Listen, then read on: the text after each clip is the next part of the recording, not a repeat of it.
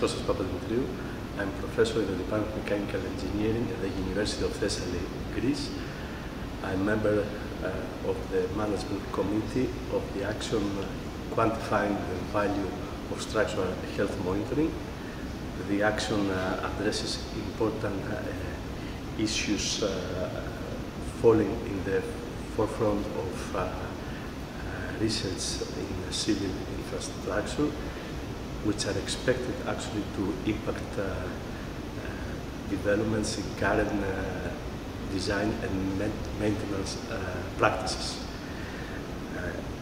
The project points out the value of information that one collects from monitoring systems and also combines with modeling in order to identify and trace the health of the structure throughout its lifetime.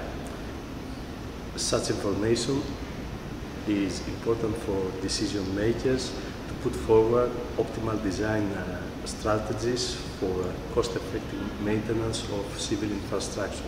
Moreover, the monitor information is going to be very important for changing current design optimization practices to data-driven design optimization strategies under uncertainty.